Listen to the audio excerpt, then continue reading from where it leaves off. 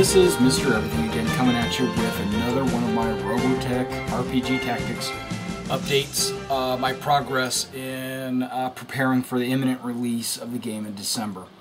Now, what I'm doing now, since I don't have the miniatures and I don't have the game, what I am doing is I'm working on terrain to get built up. As you know, if you've been following my channel, you know this already.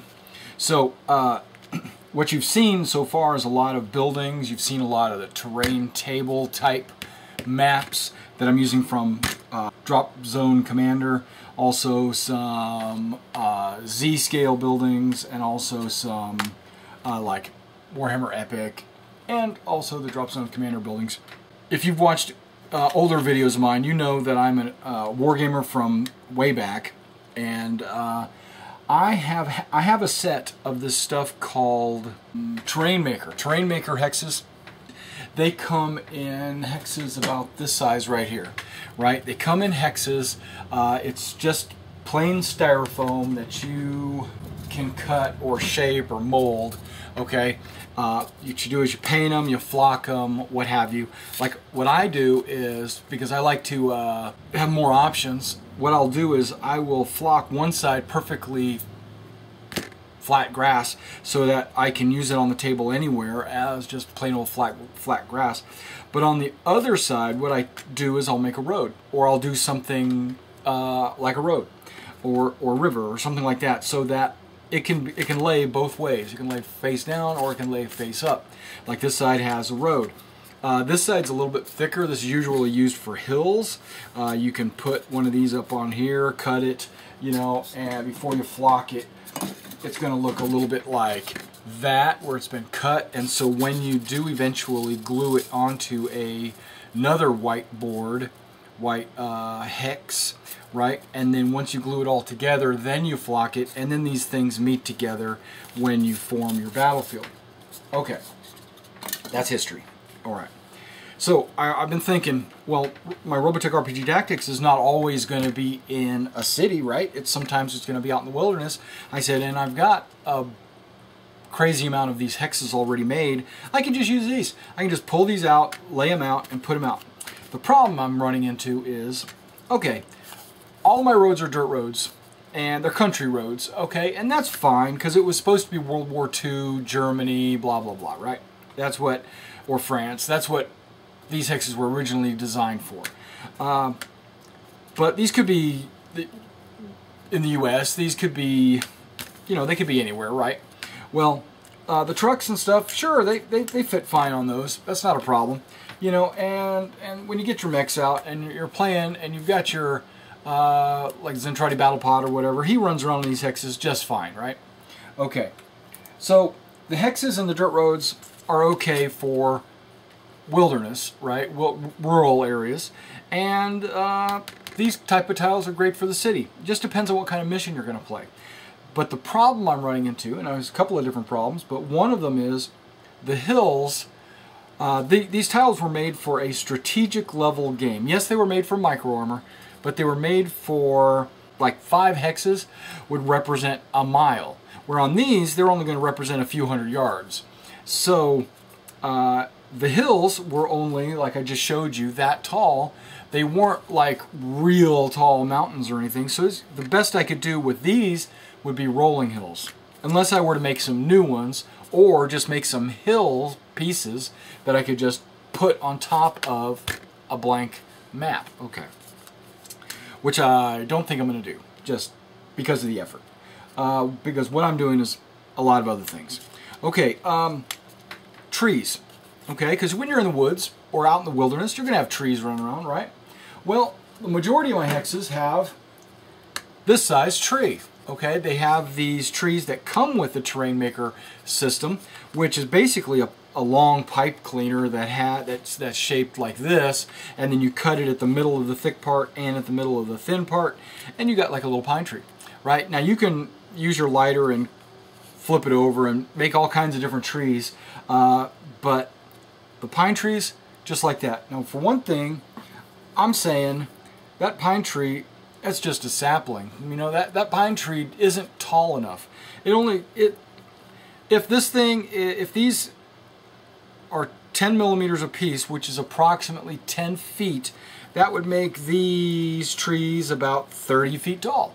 Well, that's okay. 30 feet's not a terrible tree size, but I wanted trees bigger, right? So I have these trees that I've got this set right here, which is, and I've had this set for a while. It's the number 309, 100 flock pines in N scale, right? N scale, 100 pines. But what they are, and it's made in Germany, and this is the company's Heike, and this is what the trees look like. Okay, I put some of them on hexes like this, and you can see they've got a little bit of height to them. You've got a Robotech Pilot or Fighter, or you know what I'm talking about. You know, it's going to fit pretty good with those trees. The trees aren't going to be too small. They're not going to be too big. Okay, but I do need trees in the city, right? I need trees in the park. I need trees in the city. So for other games, what I've done is I've taken these other trees, same ones, because this tree set, they come with varying sizes, some really dinky ones all the way up to some really thick big ones.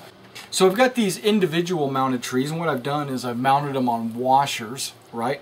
I filled the center hole of the washer with some putty, and then I flocked the base of the tree. So now I can put a couple of these in a park, let's say, and I can move them around. So now you've got trees in a park.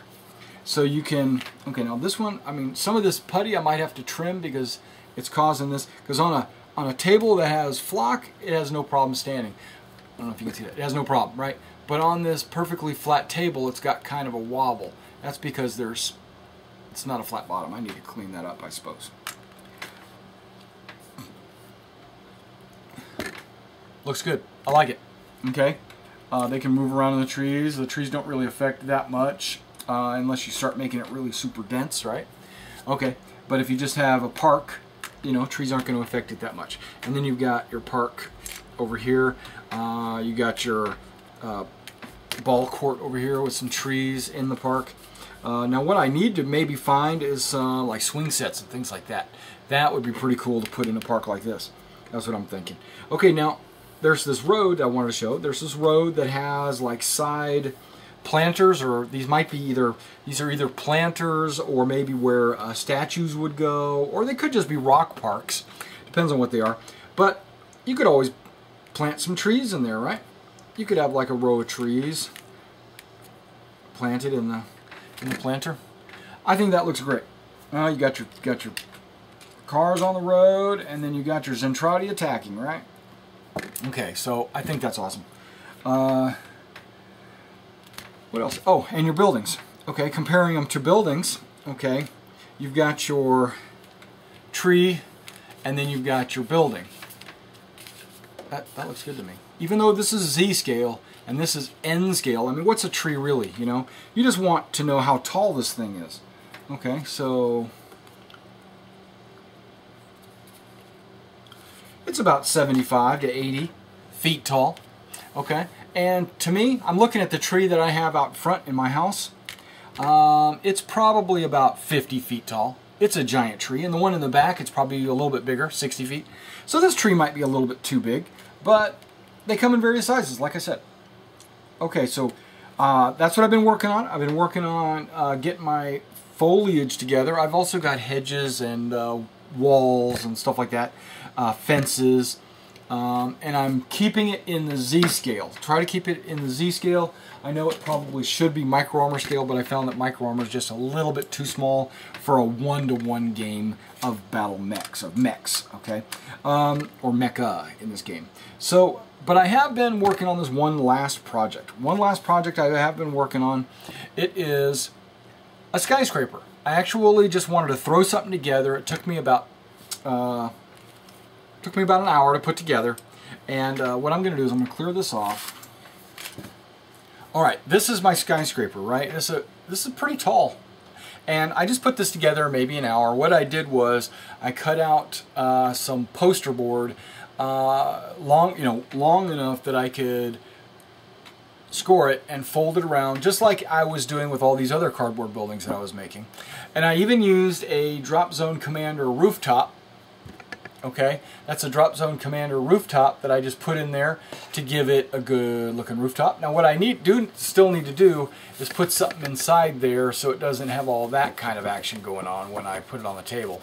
But right now it's looking good. And then you got your door, front and back, of course. You know, what took me the length of time, cutting it out 10, 15 minutes, something like that. What took me forever was getting my ruler out and drawing all these lines. It took forever. And I was using a horrible pen. I was using a pen that after a couple of lines it started to build up some ink, and then ink smeared on the building. Let me see if you can see any real evidence of that. You know, right up there on the top you can see there's ink stains or whatever all over the place. It doesn't really look too bad though. I mean, honestly, I mean, it, you know, it gives a little character. Really bad on this side right there, you know. But it gives you some character. And what I did was I took my Sharpies. I have a silver and a gold Sharpie like these, and I was drawing like some.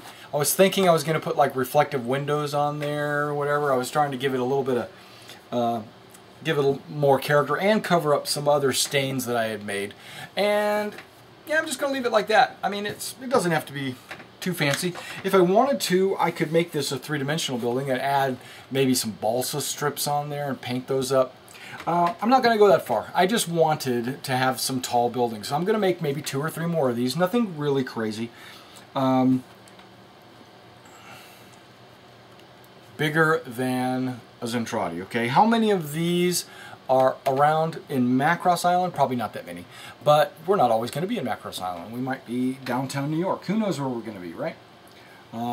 Okay, so that's what I just finished working on. I don't think all I need to do is really work on the inside there so it doesn't bow up like that. And I plan to make a couple more of them. Now what I did, last thing, I'm trying to rush through this because I don't want this video to be super long for you. I bought this Ghost Line poster board. Okay, I bought this at my local Kroger's actually. It's a Ghost Line poster board, and if you look on the poster board itself, I don't know, you probably might not be able to see this in the lighting, but and plus this, it's so light. There's actually a 1/2 inch, or maybe that's 1/2 inch graph paper basically. You can't see it because it's light gray. It's very light inside there, and I used that as a guide when I was cutting it out. Okay. It also gave me kind of a guide for making the floors and things like that for this building. Because what I did was I just followed the ghost lines when I did that. Okay, and that was basically it. I've got that building.